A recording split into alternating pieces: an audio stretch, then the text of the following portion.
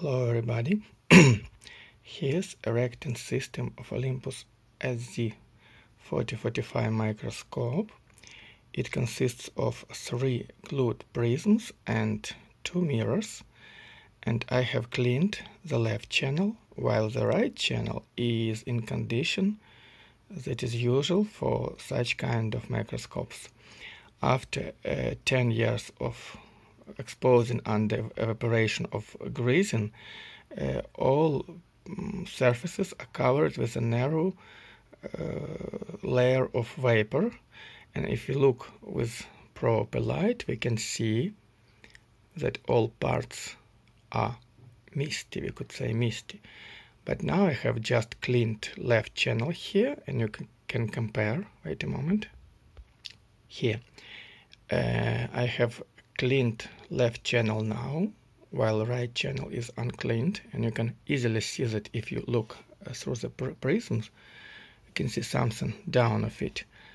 On the right channel it's all milky, while on the left channel we see something down. I can even point it on something on a table, and you can see we see real contrast images, bright in contrast, while on the right channel we see just a mist.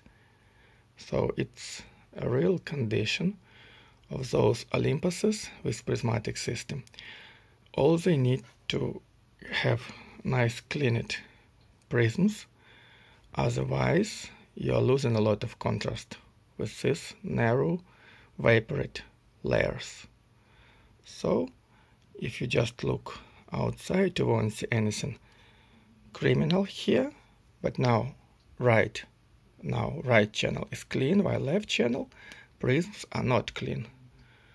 We can even see a little misty tint here, while here no tints, no misty tints, but it's not that easy. But when we look through the optical path, we can easily see the difference between clean prismatic Erecting system and moderately dirty. Thank you for watching. It was Olympus sz4045, the same as Olympus 5045 Erecting system. And frankly very well built.